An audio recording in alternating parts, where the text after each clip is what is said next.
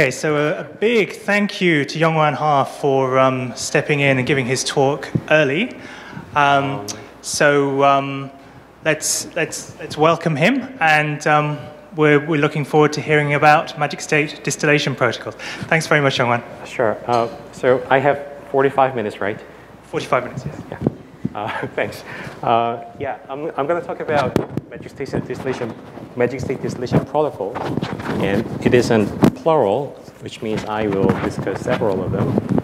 Actually, it's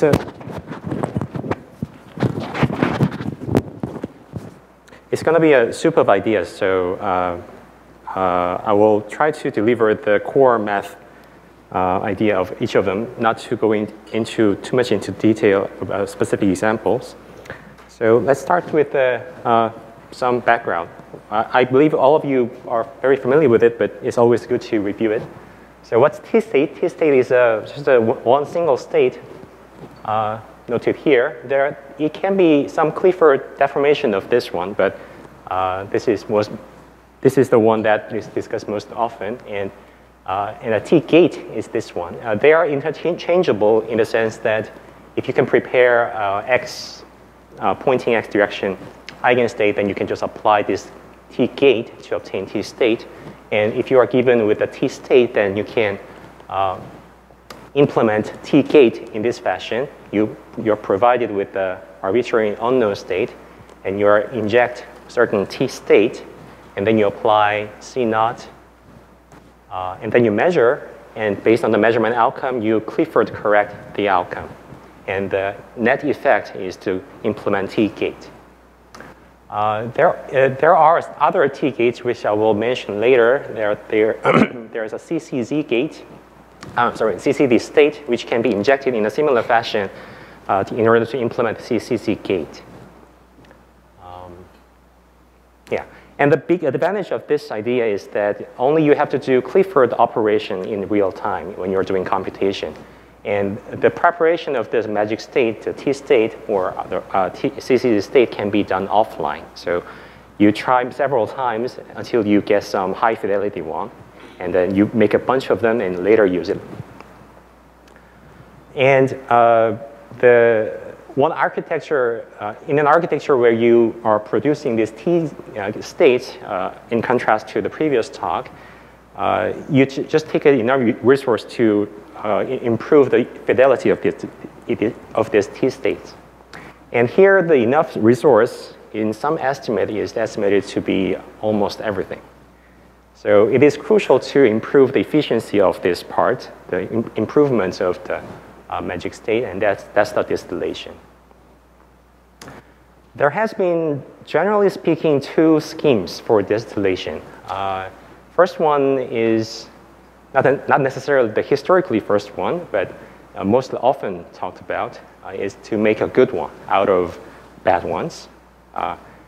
First noted by Bravi and Kitaev in 2004, and later slightly improvements we have obtained, I will mention later.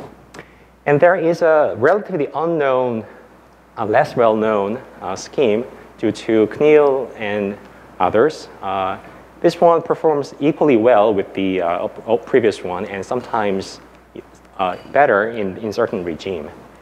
And let me just first explain two ideas in sequence, and have you to have a mathematical intuition about those. There are other distillation schemes whose success probability is not 1, even if you inject perfect T1s, and I will not talk about those protocols. So how do we make a good one out of bad ones? So here's we just repeat the basic principle of fault tolerance. You just repeat redundantly, and then you look for errors. So in a protocol by Bravi and Kitaev, you prepare a logical plus eigenstate, logical eigenstate of the logical operator x, and then you apply transversal t and look for error. If there's an error you found, then start over. If there's no error found, then convert the logical state into a single qubit state. That will be your distilled magic state. It doesn't work for any starting encoded states, but it has to be in a certain form, and that is the encoded state must come from a stabilizer code where the X stabilizer has a weight multiple of 8. That's a special symmetry, and that's why I drew this fractal diagram, which has a special symmetry into it. And this is not that common. We have seen how to construct a triply even code from by some recursive procedure, but beyond that, we don't know really how to construct, in general, how to construct these triply even codes. The general criteria for this is not the triply even. You can think of a binary matrix, and you can associate CSS code to this binary matrix by calling, say, this first row to be the logical operators and the rest to be stabilizers. And the conditions for the stabilizers is that each row must be mod 8, and a pair of them should overlap in multiple of 4, and a triple of them should overlap in even number of places. And in fact, you can relax all these conditions just to hold modulo 2, not modulo 8 or 4. The price you have to pay is, in this relaxed condition, is that you have to apply certain Clifford correction after your transversal T. But since in the distillation protocol, it is easier, well, it is often discussed not caring about the Clifford cost, so this is going to be a valid distillation protocol. And that is called tri-orthogonality. And given such a tri-orthogonal code, what you typically do is you just concatenate. You prepare several bad states, and then you run your factory once, and then produce one state out of each. And then you collect them, and you put into a bigger machine, and you produce one T out. As you can see, as you increase the level of concatenation, the space requirements or the runtime grows exponentially. So it is prohibitable to concatenate too many times. That's for how to make a good one out of bad ones. And what about check if it's good? When you want to prepare a state in the desired direction, it is easy if you can measure along that direction. The simplest case is that when you want to make the 0 logical state, if you can measure the sigma z operator, then you just measure it. If it gives you a plus or minus 1, then you just flip it. Otherwise, you just keep it. And that's the simplest way to create the high fidelity logical state. But what about the magic state? Magic state is in some bases, up to Clifford conjugations. Magic state is an eigenstate of a Hadamard, a Clifford operator, not a Pauli operator. So you have to be able to measure along that, in that basis of the Clifford operator. And you will have, then you will be able to obtain a magic state. But how to measure in the Hadamard basis, which is non-trivial, if you are only provided with a machine that can measure Pauli basis? Well, you can implement the measurement along the Hadamard by, if you had a T state already. So I want to prepare a T state. To do that, I want to measure along the Hadamard. And to do that, I need a T state again. So it looks like a self loop that doesn't produce anything. But the trick is that you can implement the check routine in some error correcting code. And that's the beauty of this. So Neil actually, like 2 months before Bravik and Taif paper, he wrote a really short paragraph how to do it. So prepare a weakly self-dual code, weakly self-dual CSS, meaning that it is a CSS code with the Hadamard is transversal, with a just single encoded qubit. The simplest example is the 7-qubit Steam code. And you can also think of a 2D color code with one encoded qubit. Well, in the previous talk, we heard that there is some 2D color code is doubly even and some are not, but it turns out that you can use any of them. I'll come to that, I think, later.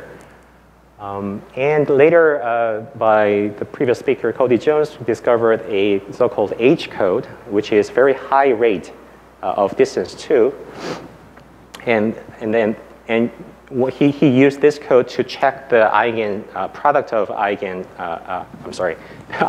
of product of Hadamard along many qubits, and then you check the magic state in a clever way to produce the better ones. And for some code, transverse Hadamard becomes logical swap instead of a logical Hadamard. The smallest example is the 4-qubit code, where the stabilizers are 4x or 4z. In that case, you have to use another trick. So how does this idea work? Let me give you the concrete example of STIN code. What you do is you encode noisy magic state into your code space. And then you apply this transversal gate, but txt becomes the Hadamard. Well, not exactly Hadamard, but Clifford equivalent to that. And you measure that.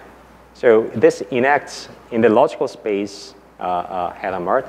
So you are reading the eigenvalue of the Hadamard in this way. Now, the T gates are fully inside the error correcting code. So whatever error occurs, you are given one more chance to detect them.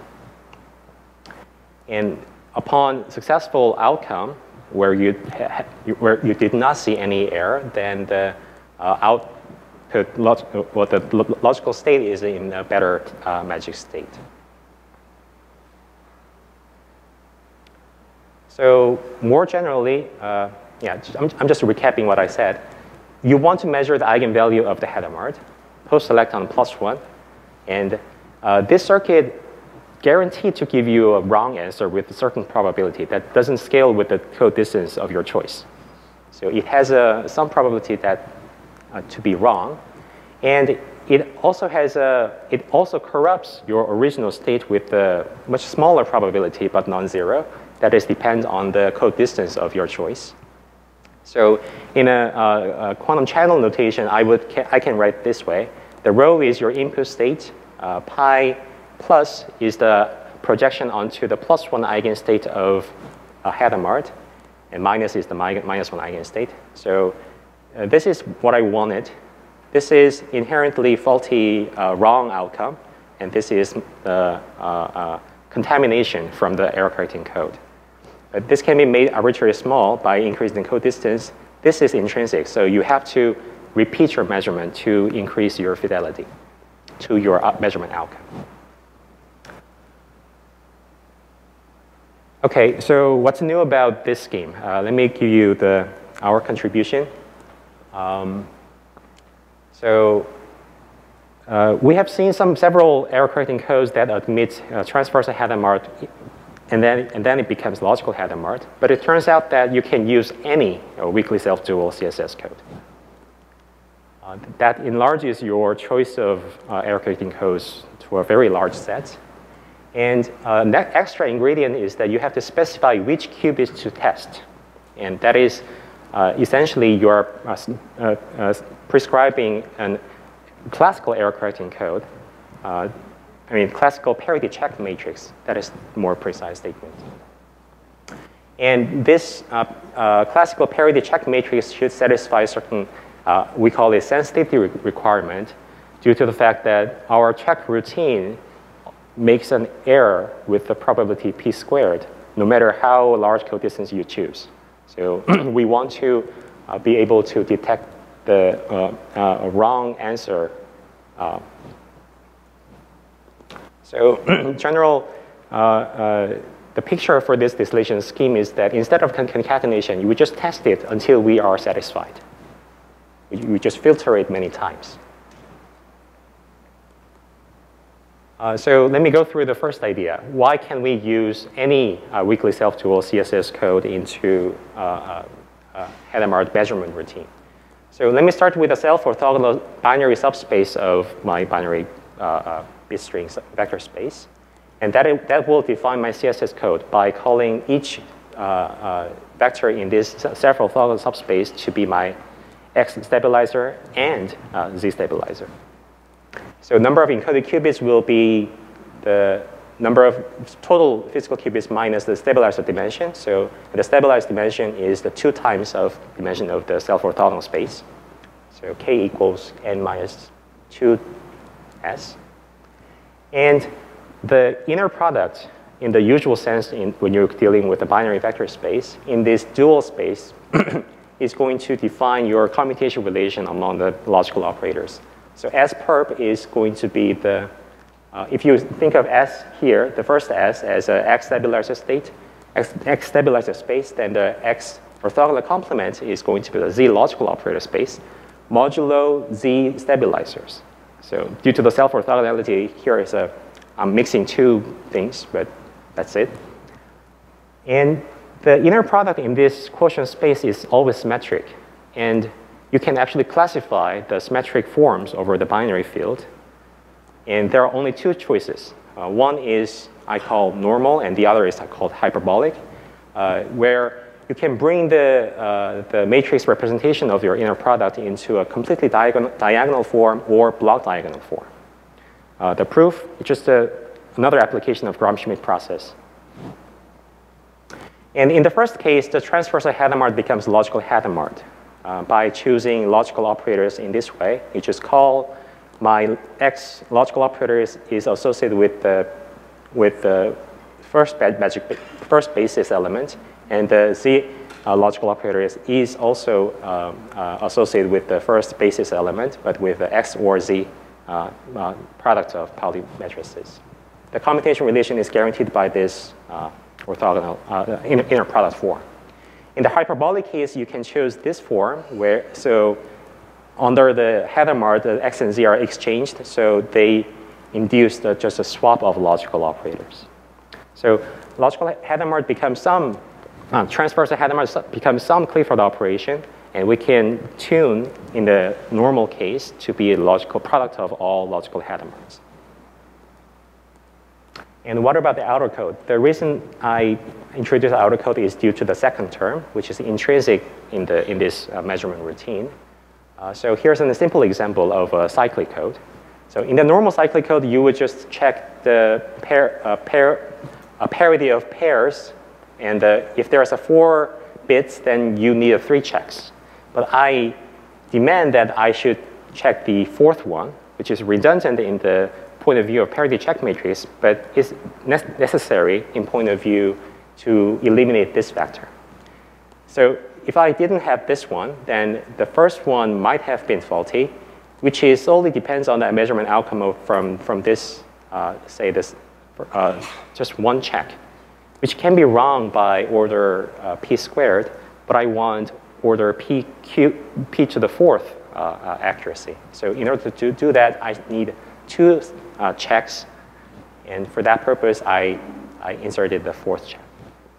So outer code is not just a code in the classical sense, but it's really a parity check matrix to guarantee your redundancy, to eliminate this second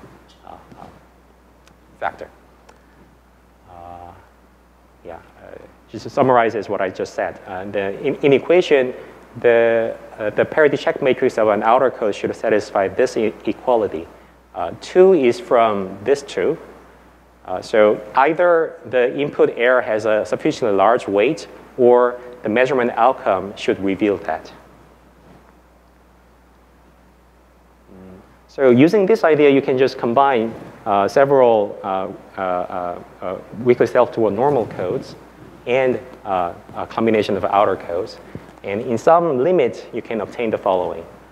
So if you use the weakly self-dual codes of encoding rate near 1, there's a lot of them.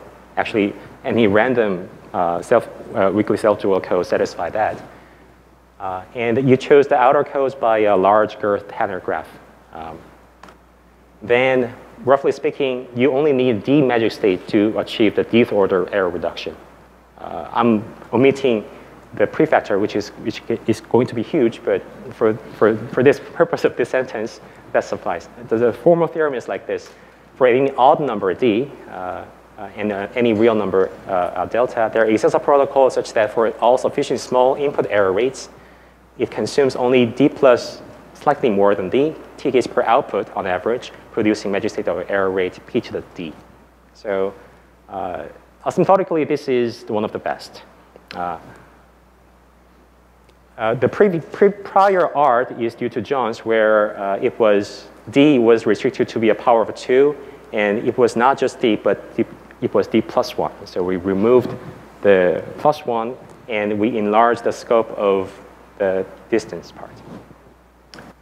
And you can think of the second code limit where you use a good inner codes, meaning that the number of physical qubits and the number of encoded qubits is both proportional to the code distance.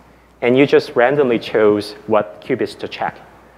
And then the theorem says that for any distance, there exists a protocol that it operates only over order of D qubits, no larger, and it consumes order D squared T gates and produces D T states with the error rate P to D.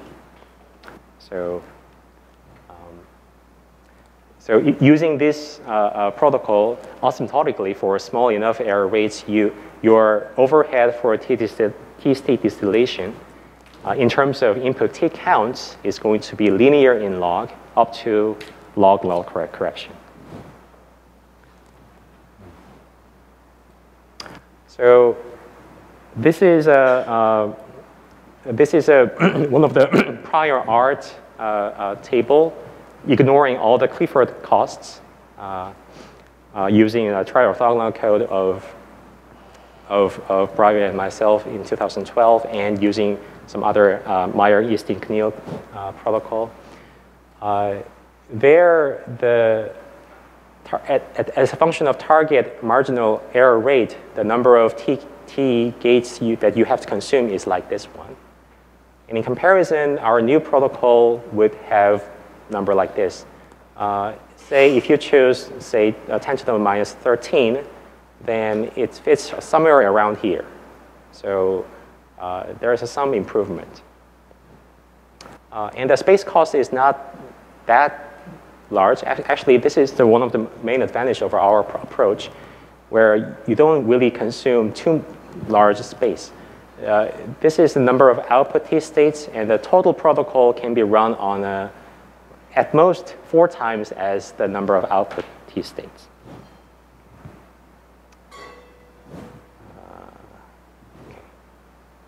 Okay. And in general, you can measure any magic state in the third level. So to be more specific, I think of an M qubit state prepared by applying certain gates in the third level of Clifford hierarchy to the encoded plus state. The stabilizers of this state is of this form by obvious math. You just conjugate the stabilizers of the plus state by the U. And it can be measured on basically any normal weakly self-dual CSS codes by the same trick. For example, if you're measuring CCZ, then the stabilizer is of the control Z times sigma x, which can be implemented transversely on CSS code, on weakly self-dual CSS code.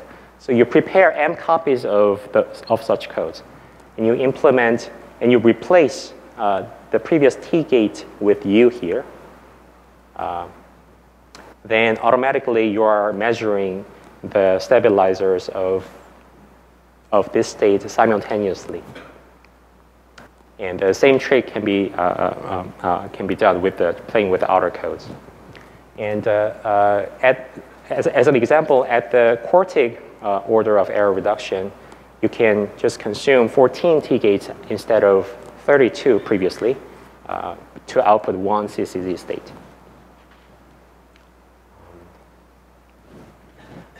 Okay, let me skip this one. Let me switch gears to come to the old one, using how to make a good magic state out of bad ones. And here we make some observations to how to make a better tri-orthogonal codes. So here are the core main ideas. You can simply puncture tri-orthogonal space, and then you will obtain a tri-orthogonal codes for T gates. And here's another trick to reduce the space cost of your protocol. If you're using n qubit tri-orthogonal code, then you will need n qubit by the prior art. But here we only use number of encoded qubits plus number of stabilizers of X type, not the entire n qubits, at the cost of increasing depth. So if your machine is very qubit limited, then this trick may be very useful. So in particular, if you're using 15-to-1 protocol, then you don't need 15 qubits. You only need 5 qubits. Another math idea is that you can actually randomize the finding of tri-orthogonal matrices, and that will give as good as you can from the previous one. And another idea is that actually the two classes of protocols were the same, roughly speaking, meaning that any protocol that I mentioned in the first part with the deterministic syndrome, which is the case for the normal weakly self-dual CSS codes, then you can turn that protocol into a single code. So that transformation is very closely related to the doubling transformation that we heard before in the previous talk. And that corresponds to the case where the number of encoded qubits is just 1. And this is more general case. And this explains why the Manic-Niels protocol and Bravik-Kitaev had the same coefficient in front of the output error rate. Not only the first one, but the entire error polynomial is exactly the same, because they are the same. And the tri-orthogonal code that is reported in the paper with Sergey and me is actually a result of turning this transformation from the Cody-Jones H codes, the check-based one. So we are seeing some unification of protocols. I will not have time to talk about these ones, but let me focus on that one, because that one really gives good examples. So what do I mean by puncturing tri-orthogonal space? So in the first space, what's a tri-orthogonal space? It's a binary vector space with a nonlinear constraint that if you give me 3 vectors, then I overlap them component-wise, and check the parity, then it's always even. That's my tri-orthogonality. The name is natural. Orthogonal would mean that if you give me 2 vectors, then the overlap must be an even number. And tri-orthogonal means that if you give me 3, then it becomes an even number overlap. It's a nonlinear constraint. And puncturing is to forget. But I want to forget so that I can remember back. How do I do that? It's a space. It's a linear space. So I can always choose a linear basis, whatever I want. And in this case, I want to do a Gauss elimination on the coordinates I want to puncture. So just write down any basis for your tri-orthogonal space, and then bring the columns that you want to puncture to the front and run the Gauss elimination.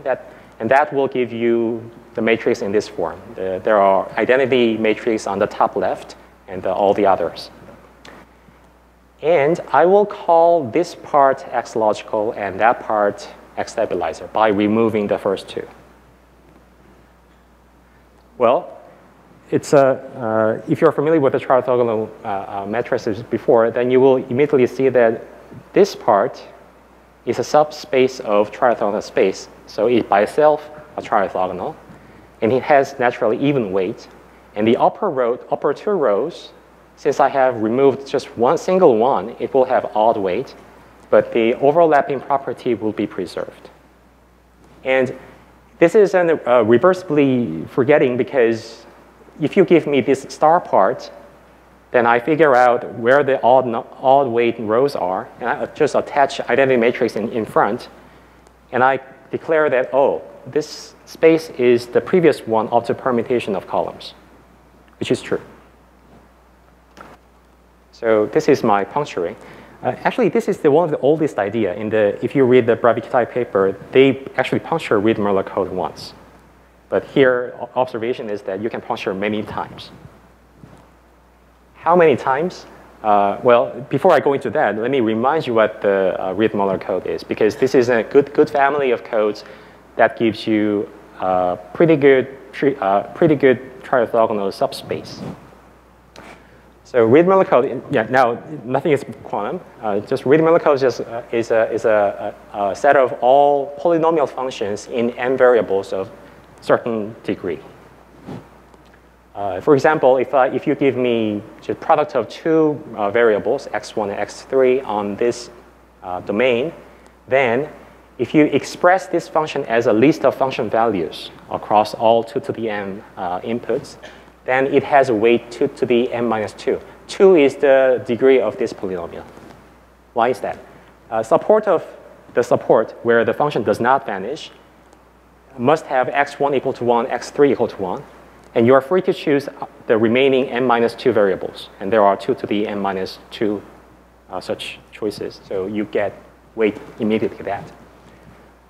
And well, often it's useful to think of a hypercubic n-dimensional unit cube in the n-dimensional space. And then you think of a function assigned on that cube or labeling on that cube.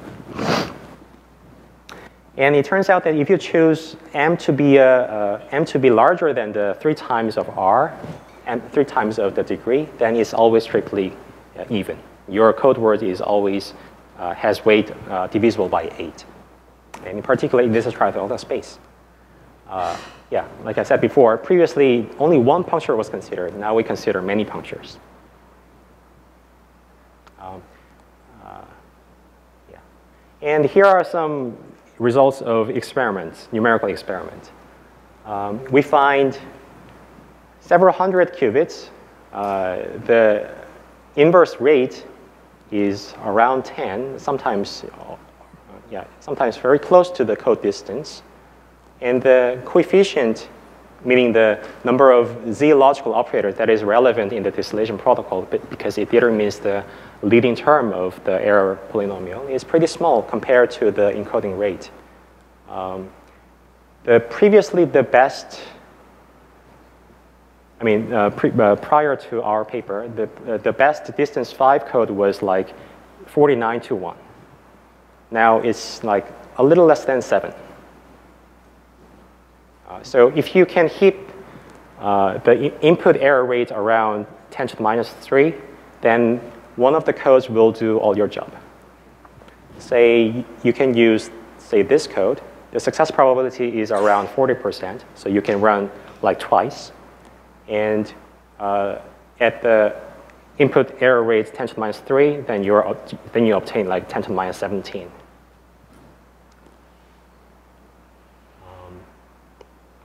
And another surprise, you can puncture a lot of times to even get sub-logarithmic overhead in the distillation.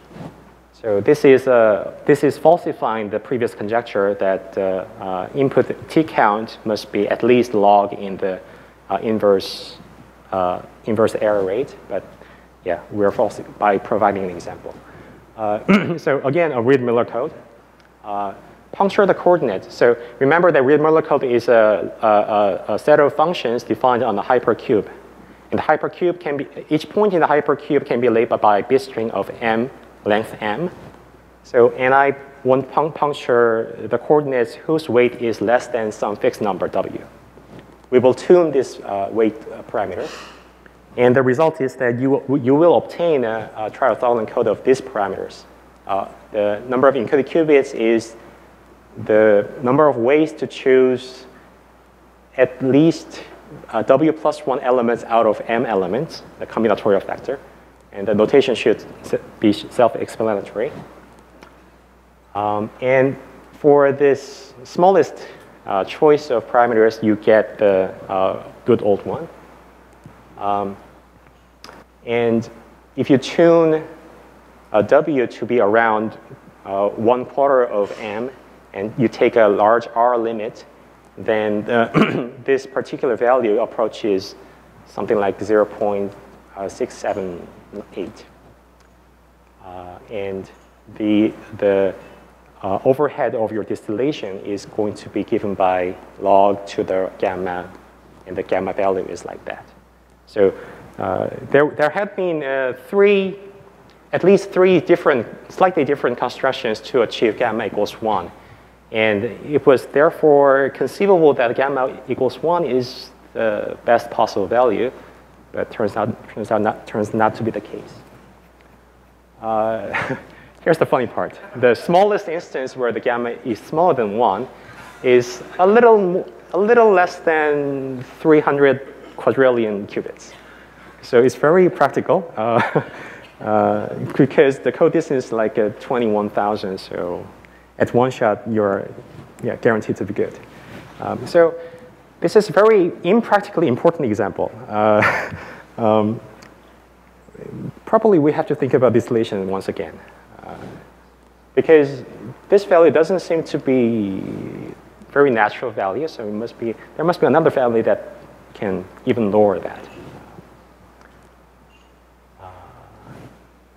And this is a separate trick, completely different from the previous ones. Now, in the distillation protocol, you assume only Z errors. Why is that a valid assumption? Because you will only left with the Z errors after you have injected your T state. Even if you had a T state that suffers from general depolarizing noise, after you inject, all the other components is shaved off, and you are left with the only Z error component.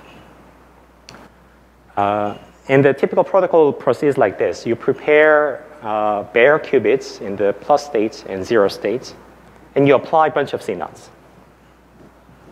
And then you apply T, and then you inverse those encoding circuit, and then you project onto the initial state.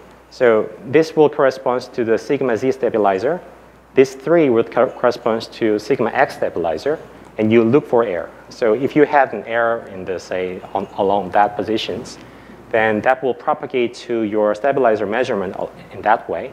And if you measure these qubits in the sigma X direction, then you will detect those errors.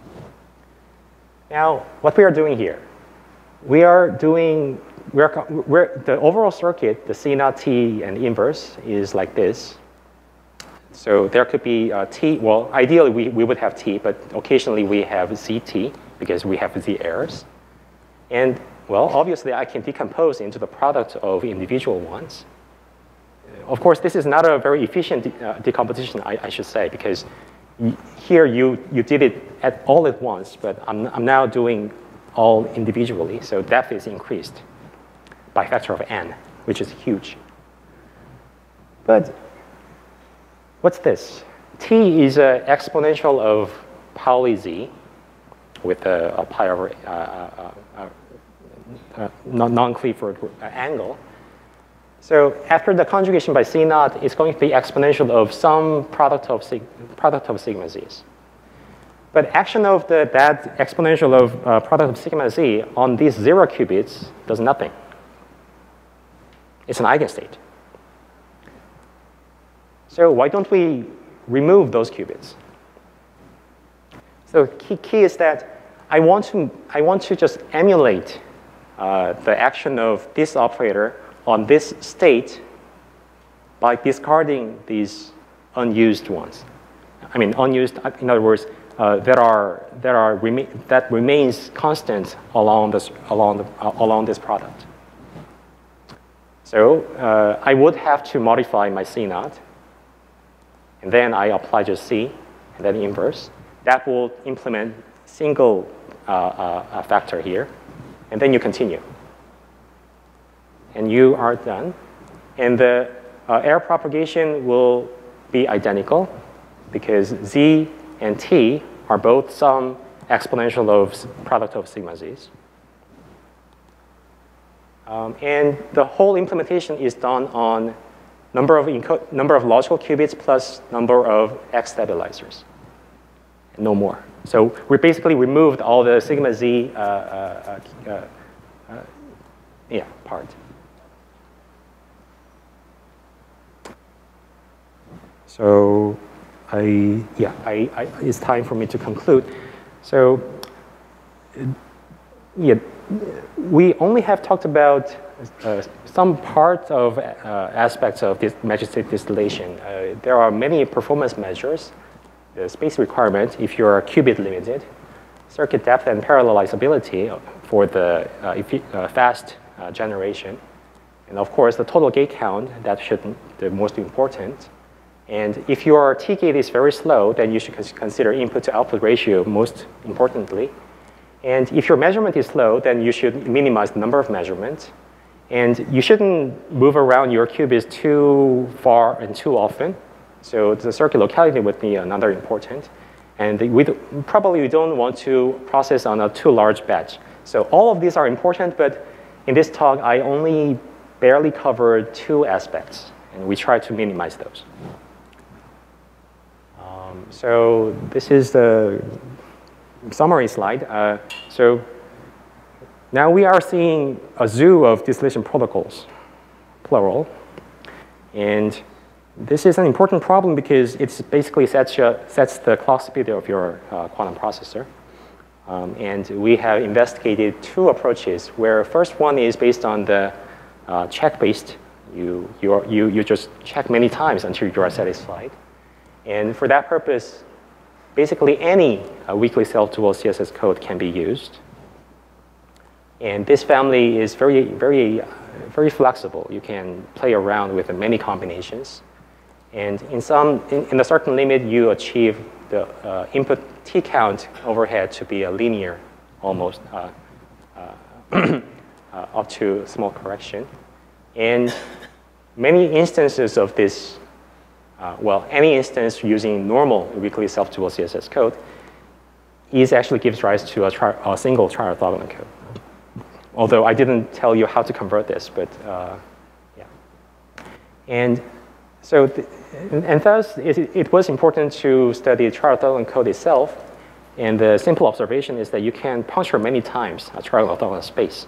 And some numerical experiment that revealed a very high rate code given a distance, the best among all known so far. And we have seen a very impractically important example where the efficiency is sublogarithmic. And we have seen a trick to reduce the space requirement at the cost of increasing the depth. So I hope there should be other discoveries. And I would like to conclude with an advertisement that we are interested in hiring good people. We have now there are 2 theory groups and 3 experimental groups all across the world. So it's an exciting time for us to investigate the quantum world. Thanks.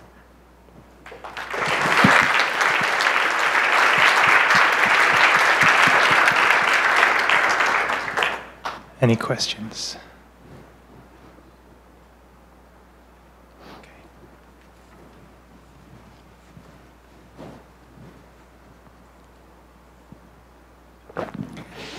Thanks, Jeongwan. Some time ago, Chris Caesar and I showed that these generalized Reed-Muller codes are also valuable for distilling other gates higher in the Clifford hierarchy, like square root of t, square root of t, et cetera, which could be useful. Others have shown, I think Earl Campbell and others, maybe Dan Brown also, showing that you can combine that to do gate synthesis more quickly. Do you know if these techniques of puncturing are also applicable to these other codes that are useful for distilling these other gates higher in the hierarchy? Yeah, immediately. Whenever your tri-orthogonal space that you start with has even higher symmetry, then puncturing those would immediately give you useful instances for those cases. In fact, but it's more than tri-orthogonal. You're interested in like quadruply even codes and so on and so forth. So there's analogous conditions, but they're a little different. Right. So in this theorem, that there exists a tri-orthogonal code of these parameters. This really doesn't depend on the 3 here. If your M is tuned to, say, nu times R plus 1, then your code is useful for the nu level of Clifford hierarchy. Okay. But something funny is happening. Even in the large R limit, it was a numerical observation. If you go to level 11, then your scheme is more efficient. Namely, that the single puncture is more efficient than many punctures. But below that, this is better. I see. Okay. Thank you. Any more questions? So I have one quick question while we're on this slide. This is a remarkable result to have such a low gamma. Do you have any insights into what properties this code has which makes it work so well for this? Actually, we tried hard to prove the lower bound.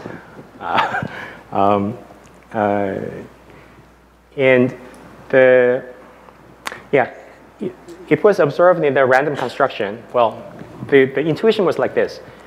You're constructing triorthogonal matrices, and essentially it is crucial to build just a triorthogonal space. For the lower bound purpose, it doesn't seem to be that important to consider the logical operator part and just the triorthogonal space part. And there's a nonlinear constraint, and that nonlinear constraint can be explained by you wedge two spaces, and that should be in the orthogonal complement of the original one. And the wedging two spaces, we thought, would enlarge the space dimension quadratically, because there are, roughly speaking, quadratic number of new rows. But Reed-Muller code drastically violates that. Reed-Muller code of R, 3R plus 1. There, the original space dimension is like 2 to the 0.9 n, 0.9, yeah, n is some parameter. And the wedge product of that is just 2 to the n. So it's the wedge of this one with itself is far smaller than its quadratic enlargement. So probably that's one indication that this behaves differently. And we don't really understand why it works so well. And was this the smallest gamma because this was pretty much as big as your numerics could go? Or did you try bigger codes and not find any improvement in gamma? Well, there's no numeric except for the last line.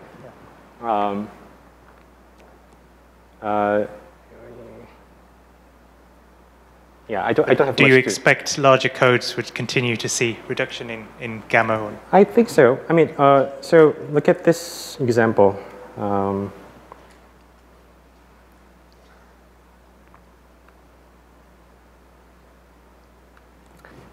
Already at around 1,000 qubits, we're seeing numbers like,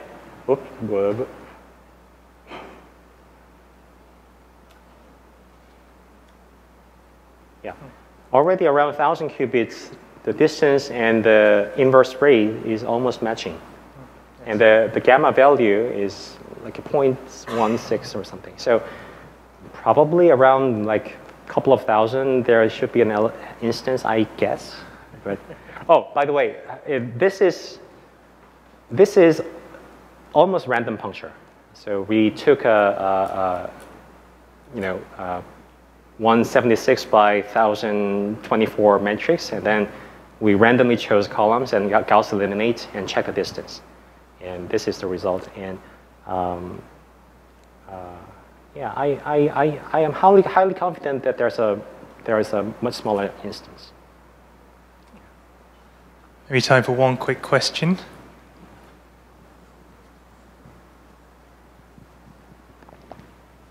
Hi, thanks for the great talk. So when you puncture the Reed-Muller code, the distance of the thing you're left with is going to depend on the distance of the thing in the dual, right? Yes. So when you puncture that, in the worst case scenario, the distance will drop by 1 each time you puncture. So is that worst case estimate quite far off, or is it quite accurate? It's a lot far. It's a lot far off. So, okay. So the number of encoded qubits is the number of punctures, basically. And the distance of this one, the dual distance, was 16. Okay. Yeah. Yeah. Okay, so it's now time for the coffee break. Let's thank Jeongwan again for an